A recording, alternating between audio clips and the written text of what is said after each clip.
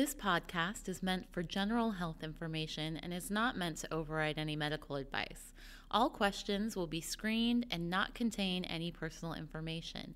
If you want a private consultation, contact us via positivechoice.org or you can contact your provider directly. Thank you and enjoy the episode. Hello and welcome to the Positive Choice Wellness Podcast. My name is Anneliese. I am an exercise physiologist and nutritionist. And my name is Melanie. I'm also an exercise physiologist and nutritionist. And today we are joined by a very special guest, our very own Samantha Noonan. Hello. Yay. Sam works with us here at Positive Choice as a bariatric case manager. Her big title is she's a physician assistant, but she is also a certified holistic nutritionist and a personal trainer. So she's got just a whole diverse range of knowledge to share today. Many hats. I like this. I like the many hats we got going on today.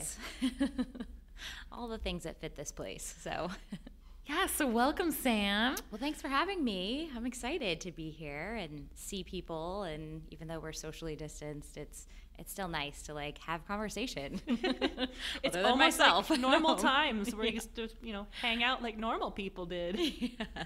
Almost.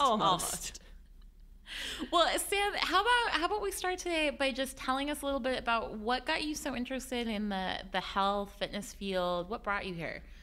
Oh, man. Well, I think it started way, way back. I was always interested in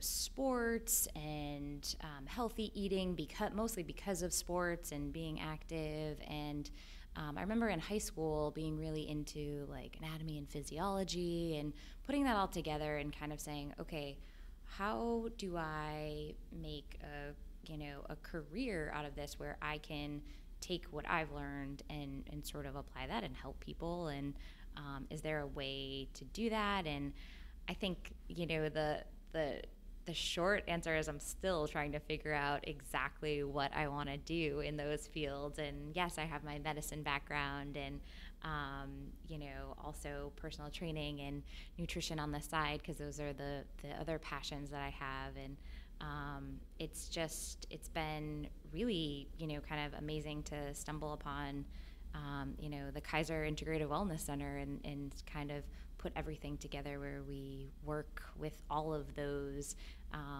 different areas and departments in one, under one roof. So yeah, just things that I'm passionate about. I love learning about it. I love researching. I love teaching about it.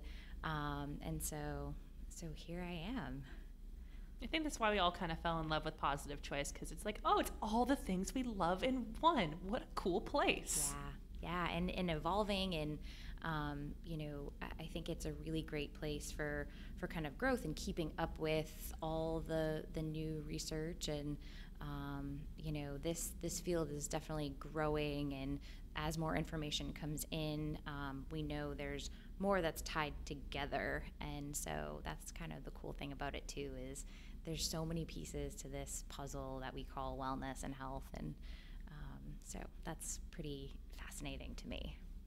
Yes, and the puzzle piece that we are going to focus on today is something that I think everybody loves and hates to talk about. Mm-hmm. We love to hate to talk about it. All the combinations of love and hate, but it's sugar. Sugar, yes, the bittersweet part of sugar. I love that pun, the bittersweet part of sugar. So why should we care, I guess? So sugar is kind of a hot topic. I mean, I think I became interested in it because growing up, I was part of those 90s children and the child of the parent who followed the low I'm raising my hand. Right? Yep, totally. Low fat, everything is low fat. And now all of a sudden the big kind of buzzword around health and wellness over the last 10, 15 years since I've been studying medicine and wellness is sugar is now the bad guy, right? Sugar is the culprit. And it was like, for me, kind of the light bulb went off, and I was like, why? Like, that's all I used to eat, and it tastes so good, and like, why is this so bad for us? And is it, is it bad for us? What are the facts? And I think when you break it down into, okay, what is it, and what is it doing to our bodies, then you can kind of gain an understanding for it. There's a lot to this complex. It's it's a simple carbohydrate, but it's a complex molecule in the things that it can do to the body. So Yes. Lots to go into. Well, I think let's start with just kind of defining some stuff, especially physiologically, because our body breaks down almost everything we eat into glucose, otherwise known as, more simply put, sugar. Your blood sugar. Yeah, your blood sugar. And it breaks it down into glucose because that's what our cells use. So to blanket statement sugar is bad is it's very short-sighted, because our body fundamentally uses sugar for every single process. Absolutely. It does. So we have to have it. And then we get into the context of like blood sugar, and the complications around, the possible complications around that. Right. So exactly. So glucose, as we know, is it's our most basic fuel source. It is our source of energy that all of our cells in our body use to function. So it is necessary. Kind of everything, like you said, breaks down to glucose. So that is our preferred source of energy for the body.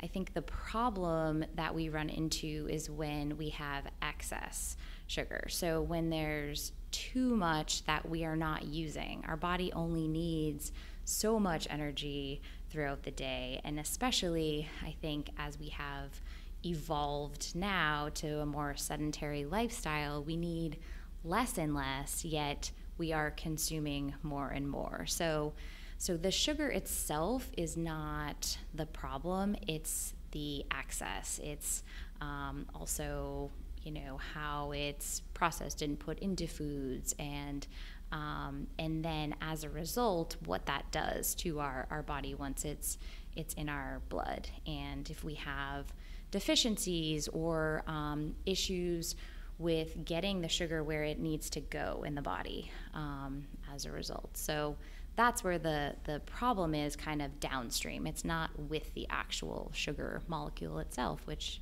is necessary. So yeah, it's something that I've learned over the many years of being in this field now is, since we can fundamentally break down everything we eat into sugar, we don't really need the added sugar necessarily, since we're so good at getting it from other sources. Yes. Yet we find it in everything. Everything we eat will have some form of added sugar to it. Big time. And this is where I have had to sort of deep dive into even what I eat myself, because I have to preach this, with my patients all the time. And I think one of the big common statements that I receive all the time from my patients is, "Oh, I don't eat, cookies and sweets. So I'm not getting a lot of sugars in my diet." And when we really look at it, they start their day with a breakfast cereal, and it's some type of flakes, like it could be, barley or oat, but the fourth ingredient on that list, if you flip that label and you look, that fourth ingredient is cane sugar, which means there's sugar added to it. So you're getting, the sugar from the wheat and the whole grain, but also additional sugar. Yogurt, peanut butter, pretty much all the things that I have for breakfast every day.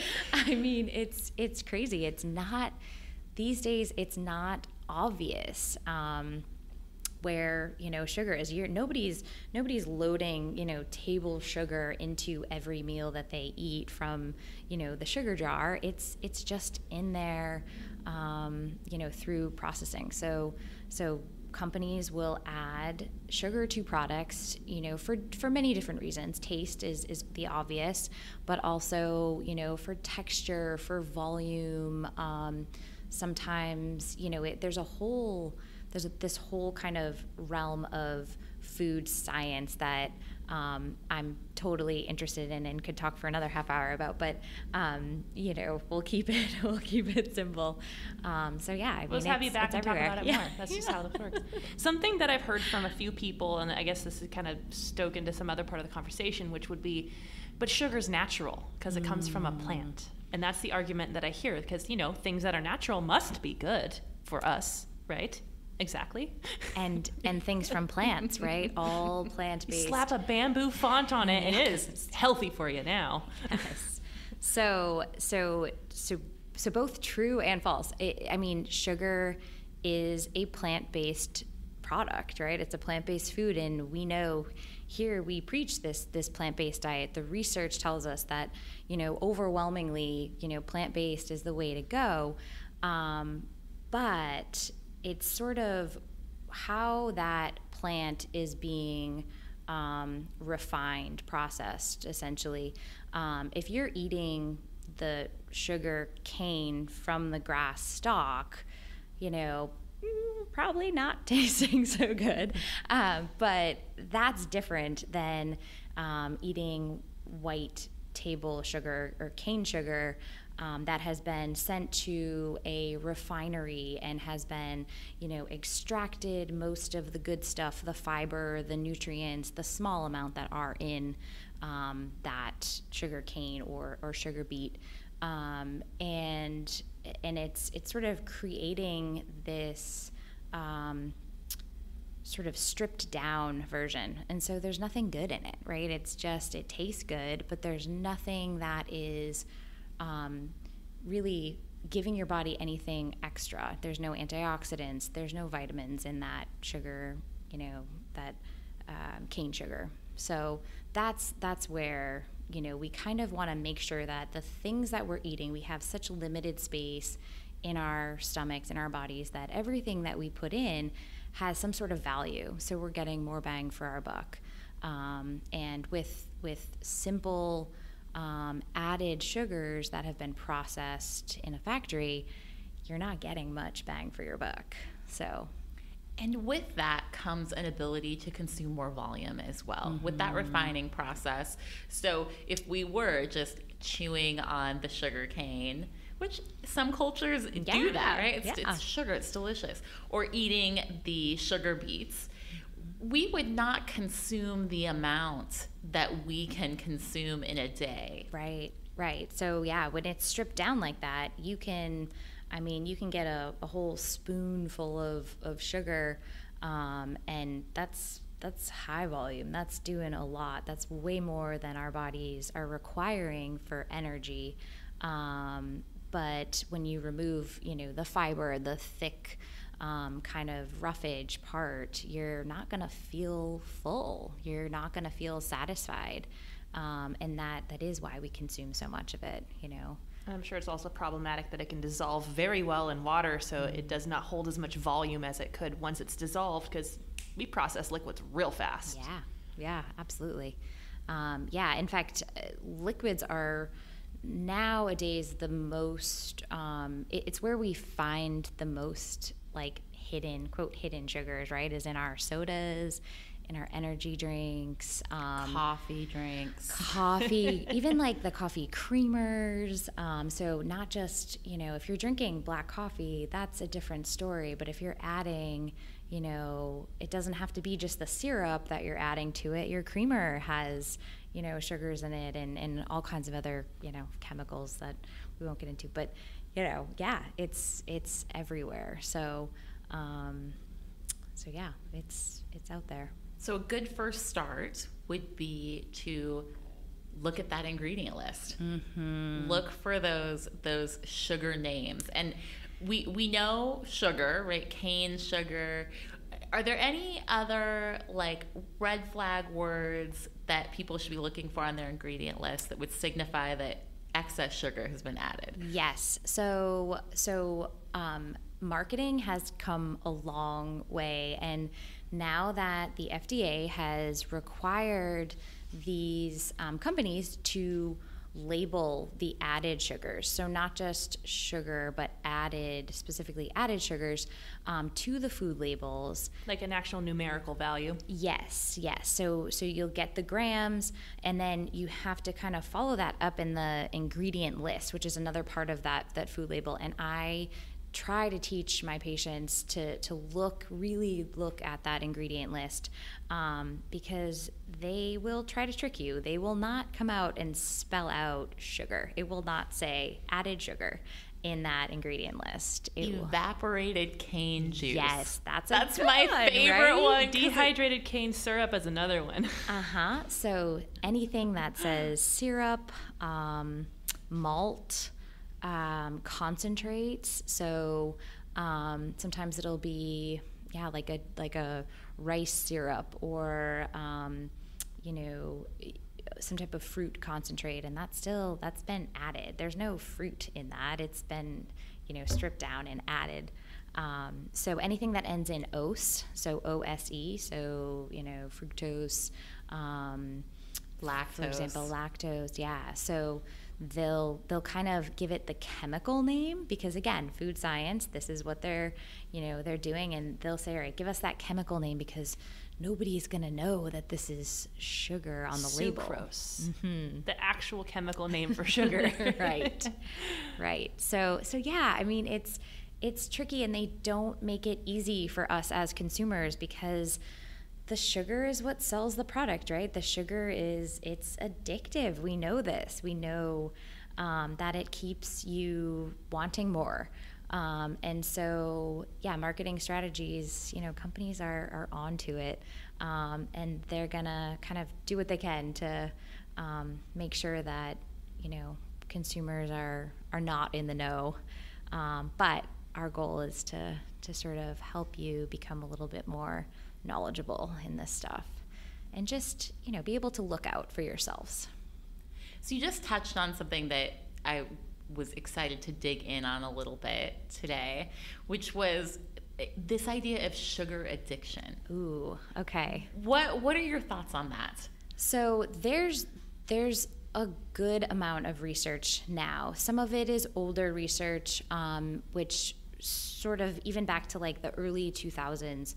I mean, they have proven that sugar's effect on the brain, it can impair that sort of self-control. It stimulates cravings for sugar, similar to like a drug-like effect, where it taps into that reward center of the brain. It lights it up, and it says, oh, this is good, I need more of it. So they have actually compared sugar to these addictive drugs like opioids, and it sort of, I think it was the beginning part of the gut-brain connection, where like the serotonin, and that's, again, a whole nother topic, but it is connected. What we eat affects our brain. There's chemical signals that are being sent, from our gut to our brain, and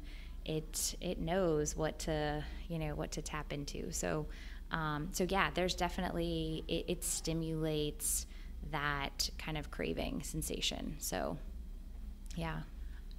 I was just reading about the learning theory of psychology, and about how our brain is really developed to teach us what works, mm-hmm. and to go back to it over and over again. So my thoughts when you were talking about this, and sugar signaling that pleasure center in our brain, letting off some dopamine, the first time we experience that, our brain goes, oh, look at that, that was very pleasurable. And the more cycles we get with that, the more our brain learns that this is a good thing. This is something that is going to release dopamine. It's going to release pleasure. Mm-hmm. And therein lies that cycle that develops. Right. And it's almost, I mean, this is sort of what I think of, it in a way makes sense because again, going back to the very basics, we need that glucose, right? Our energy is dependent on glucose getting into the cells. And so our brain is like, okay, we need to like this in order for our bodies to produce energy. I think the problem is nowadays we have over access. So we have sugar everywhere, essentially, hidden everywhere, in everything, and we have access to it. And I think it's almost like that part of our brain has not evolved and caught up with where we are in society right now, in terms of our access to it. So I think there's a lot more to be said about that too. Oh, about yeah. a lot of things going on with our bodies That's in just today's my society. Yeah. So something that comes up a lot in classes that I teach that I think is just kind of an interesting point to like follow up with this is what a lot of the people who come into my classes, like Healthy Balance, they might be type 2 diabetic, and so their biggest concern are like, oh, I can't have fruit, or I can't have, sweet potatoes, or I can't have corn, all these things because of the sugar content.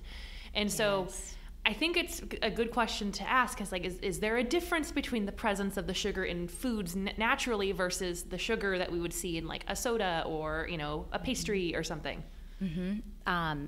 Awesome question. I mean, I get it all the time as well. And people are like afraid of bananas now. Yes. Like bananas are like a big one. Like I can't have bananas. Or carrots. No Carrots. carrots. Ooh, no carrots. Right? It's crazy. But at the same time, they're also stopping by their favorite coffee shop in the morning Yes. and having a pastry and a flavored latte. And a frappuccino. But on the they're way worried home. about the carrots. Yes. Because Exactly. clearly the carrots are the problem. Yes. So yes, this is a big one. So the sort of short answer is yes, there is sugar in carrots. There's sugar in bananas, and it's fructose. So it's it's gonna break down to that glucose.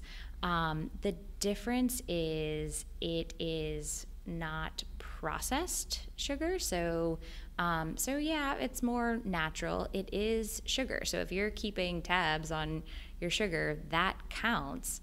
But again, your body needs some sugar, right? So if you're going to get it, you want it from a source that is also going to be combined with antioxidants, the phytonutrients that are in those fruits and vegetables, the fiber. So really you're eating that carrot or that banana not just for the sugar, you're eating it for the other nutrients that it contains. It's a whole food. It has a lot more to it, versus just the cane sugar, which is just that white refined substance that's just going to give you a little glucose kick and possibly be stored as fat in excess.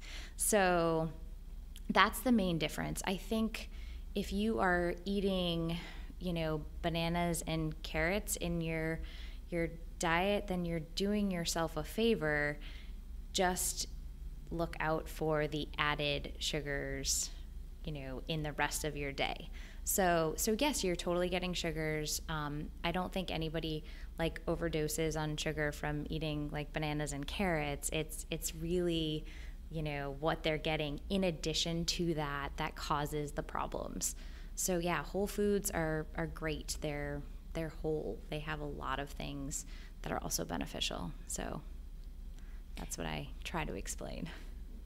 And what I'm thinking while we're talking about this is the other things that are not called sugar that behave in our bodies like sugar, like white flour. Mm-hmm. So white flour has essentially been stripped of the same things that refined sugar have been stripped of. So the fiber and the nutrients, and because it is stripped down to just basically its own sugar, when we eat white flour processed grains, they uptake in our system much like sugar. Right. So like when we're looking at, there's sugar in like a banana,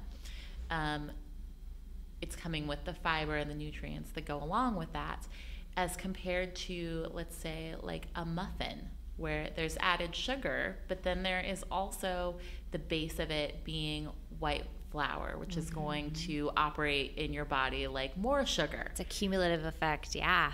And so now in this small muffin that's not going to keep us very satisfied, it has probably double the sugar that the banana has, but now it will has other things in it that are going to compound and act like more sugar.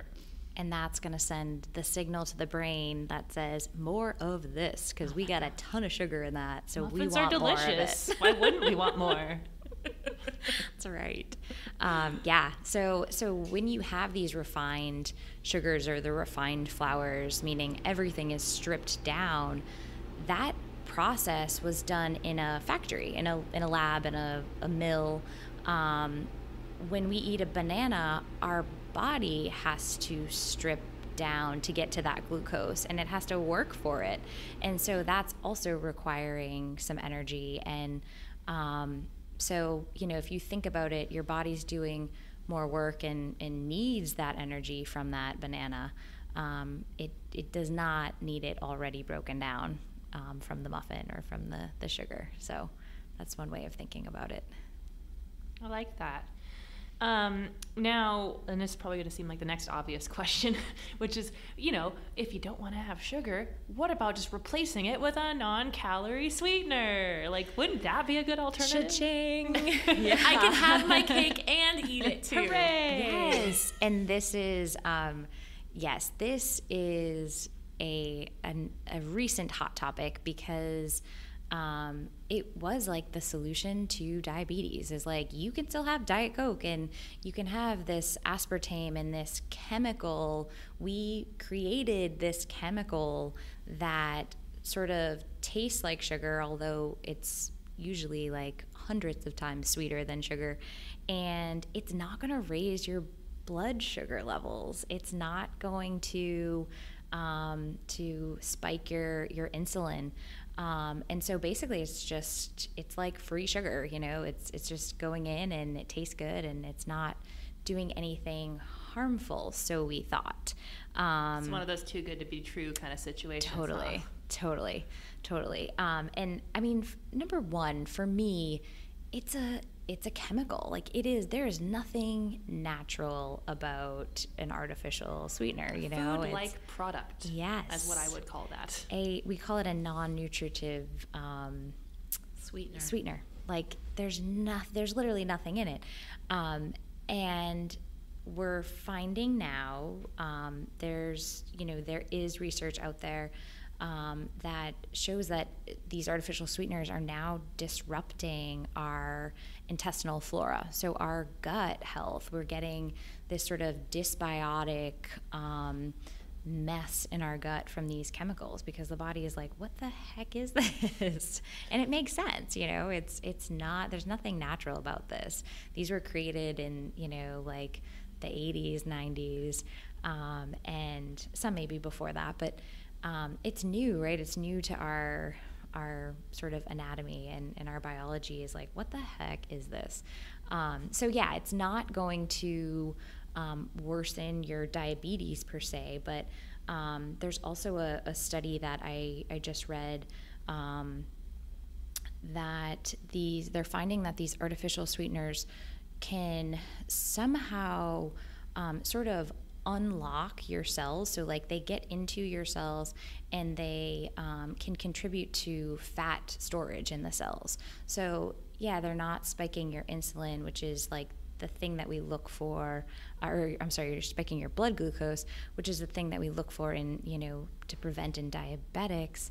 But it's doing some other, kind of funky things. We know it's not great for you. Yeah. Would stevia fall into this category? Because the first thing I'm thinking is we're gonna have people listening, but what about stevia? Because that's from a plant and it's natural. It is. But the stevia that we put into our coffee and into our, baked goods and recipes is not the straight plant. Again, it's sort of like cane sugar, where it has been sent to a factory, it's been stripped down, it's had things added to it and taken away from it, and it no longer is that kind of whole leaf, sweetener. So yeah, there's And again, I also, similarly, I also have a lot of questions from patients about, well, what about honey or maple syrup, right? Because or agave, or monk fruit, and the bottom line is it's sugar, right? It's, at the end of the day, it's sugar. And so if you are adding it to something that does not have sugar to sweeten the taste of it, you are adding sugar, so just be aware, calculate that into what you're doing in the day. It's not, if you're getting enough sugar from eating your fruits and vegetables, then you probably don't need that honey added to whatever it is. So that's sort of, at the end of the day, it is sugar is sugar, Mm-hmm. That's what I always tell my patients. Sugar is sugar is sugar is sugar. It's same like salt is salt is salt is salt. They're all salt. They're all sugar. There's nothing special. It's not like one's better than the other.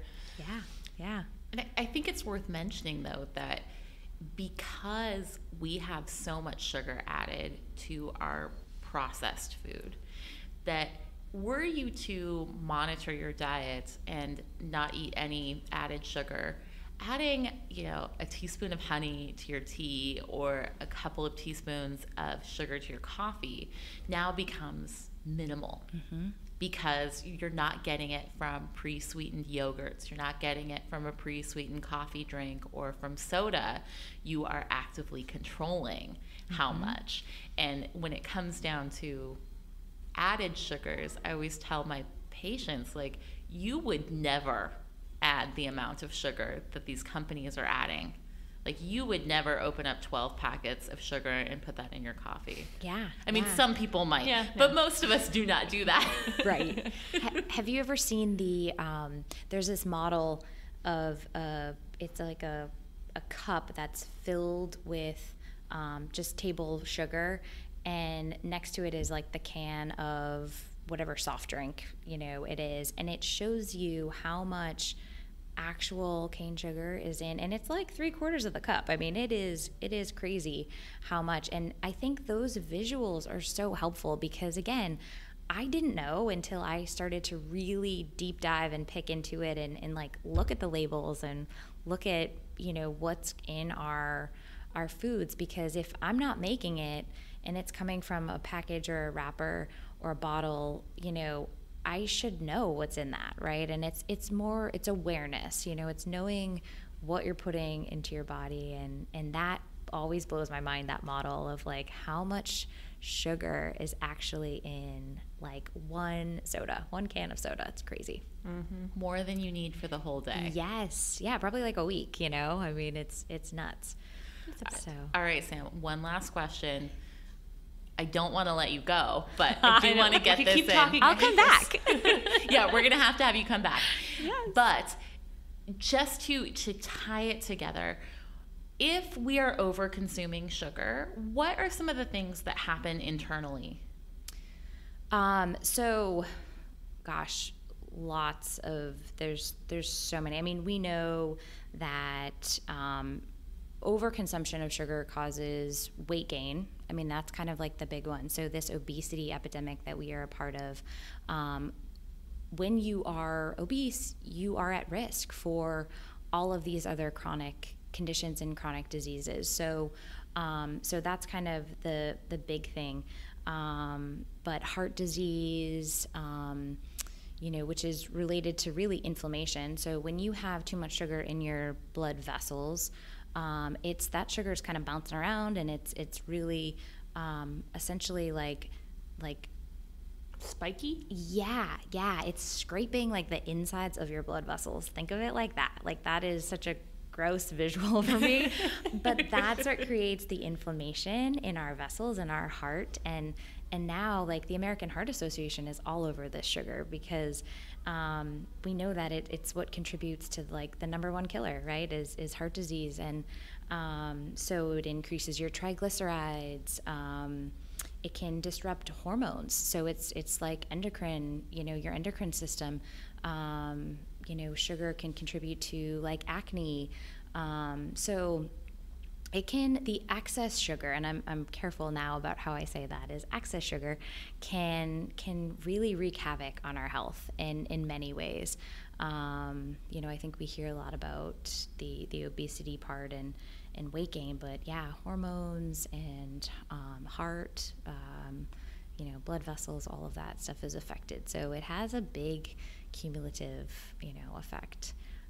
So I think if you can be aware of the sugar that you're consuming and maybe a little bit more, knowledgeable about like where it's coming from, source of your food, things like that. Focus on like whole foods, on unprocessed foods. So, make it yourself if you can. Use basic ingredients.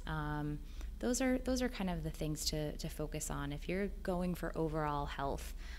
We're not even talking about, weight loss or anything like that, but just overall general health and wellness. Like really focus on, your food and the source, making sure it's whole, unprocessed, good stuff, good sources. Such fantastic information today. Well, thank you guys. I'm so happy to be here. We want you to keep talking. Yes, we're gonna have Sam come back and this. just dig into some of these side subjects. And if you guys have questions or you have a comment or you want us to cover a particular part of this deeper, leave it in the comments section. We will read it. We will answer it in a future podcast. Yeah, we love talking about it. It's a big topic for half an hour. I don't know why we chose this. But until next time, everybody. Bye. Bye.